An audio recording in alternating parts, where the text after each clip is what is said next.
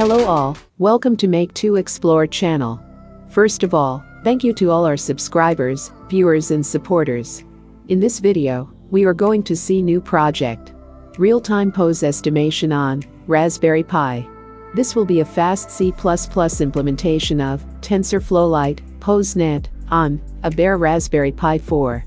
CPP programming, OpenCV library, and the deep learning model like TensorFlow Lite will be used to recognize body's key points like elbows, shoulders, knees, ankles, etc.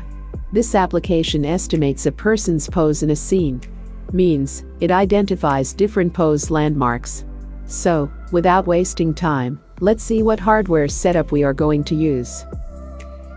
Okay, in hardware setup, Raspberry Pi 4 Model B is used, which is connected to Logitech C270 webcam via USB cable.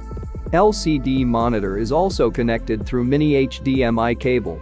Okay, this was about hardware setup. Now, let's see demo of this project. For that, let's head over to Raspberry Pi desktop. Here is the project code, opened in Code Blocks IDE, in program, here the project's name. Real-time pose estimation on Raspberry Pi 4. About software, as we have mentioned earlier, OpenCV library, TensorFlow Lite frameworks is also used. In previous slide, we have also seen what hardware is used for this project, like our Pi, Logitech's webcam, etc. We have referred codes created by Q Engineering. So, source code credits goes to Q Engineering. Huge thanks to them for such amazing works in machine learning. There are several deep learning examples are available on their website. Check them out. We will share all the links in the description box. Let's move forward and take a quick look at the project's code. Here are the include statements, which consist of standard libraries, different deep learning, OpenCV, and TensorFlow libraries. Then, down here, is the array of different body pose key points, or landmarks, which are denoted by labels like left shoulder, right shoulder, elbow, knee, wrist, etc. You can see there are 16 landmarks labels. Here is the function, detect from video, where image pre-processing is carried out. With different properties, key points, and their coordinates. Here is the main function, where we first load the model. Like Posenet, MobileNet, etc. Then here, they have built the interpreter.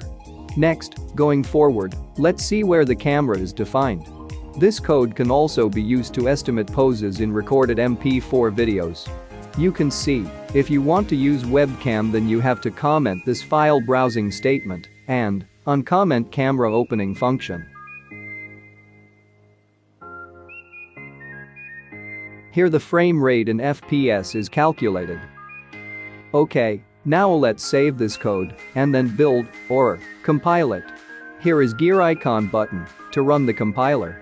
This will take some time to compile. Okay, here you can see our program is successfully compiled with 0 errors and 0 warnings. Let's execute this program by clicking this green button.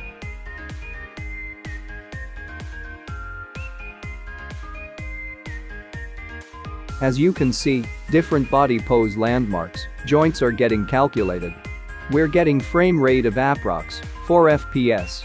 In this project we have only used the single person model because it gives good results when the person is centered and in full view in a square-like image. So, in this way, we have completed this project. All the codes will be shared on GitHub.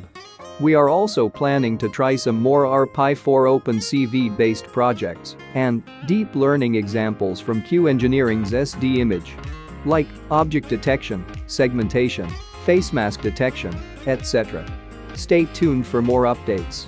If you face any difficulty in replicating this project, feel free to ping us on Telegram, or you can also send us email at info@maketoexplore.com.